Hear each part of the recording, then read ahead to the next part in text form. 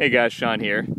Nothing really new on the bike, but took a day off to kind of decompress. Had a family friend lose his battle with cancer 2 nights ago, so kind of been stressed out.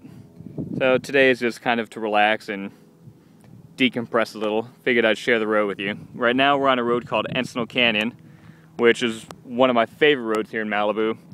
The reason being, not because it's only a spectacular road to ride, but I mean it's just, once you get up here, it's beautiful.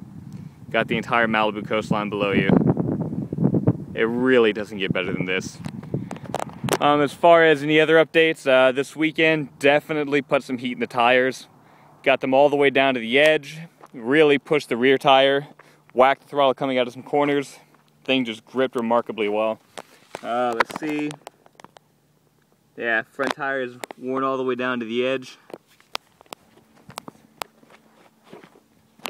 And the rear tire, same story.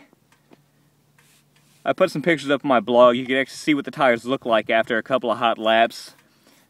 Not, any significant wear, a little bit of flaking, but other than that, I mean, these tires are remarkable for what you get.